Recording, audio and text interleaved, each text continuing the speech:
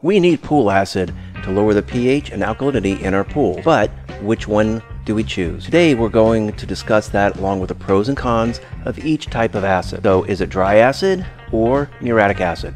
Which one's better? I created this chart showing the differences between both types of acid. I won't go through the entire chart. You can pause it as you like and look it over, and it has really good information that you might want to know. So let's start with dry acid. Dry acid, or sodium bisulfate, is a granular kind of acid, and it's a really good alternative to muriatic acid. And some pros are this. It's normally sold in bags or containers like the one you see here. It has a pH level of about 1 and it has a high pre-dilution strength of about 93%. It has no noxious odors and it's easy to handle, store, and add to your pool. Now, some cons to keep in mind is that the dry acid does contain sulfates, which can be a little difficult to remove from your pool. Overuse of dry acid can cause your sulfates to drastically increase. Anything over 300 parts per million could be a concern. Prolonged and unchecked high levels of sodium bisulfate can weaken cement, grout, tiles, and concrete. Salt pools are prone to have the pH increase naturally, so this type of acid might not be the best choice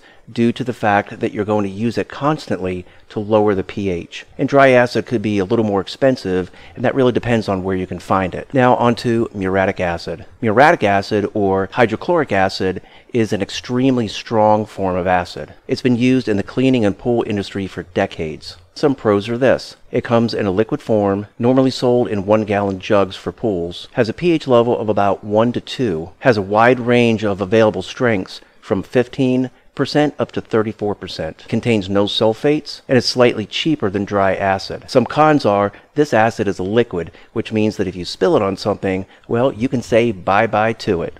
It'll bleach it out. Also, it gives off a really noxious odor, which can really be offensive to a lot of pool owners. If you think chlorine vapors are bad, muriatic acid vapors are a lot worse. I'd like you to check this out. This is a picture of my hand. You can see all those little white dots there. Those are scars and burn marks from using muriatic acid and liquid chlorine, and that's just one area. Here's a video of me using muriatic acid, and here's part of a video I did on how you can use pH down and the benefits of using dry acid. So really, the choice is yours. If the cheaper cost and availability is important to you, then muriatic acid is a pretty good choice. If safety and not having to breathe in nasty fumes is important to you, then dry acid would be the way to go. Either way, both products will decrease your pH and alkalinity.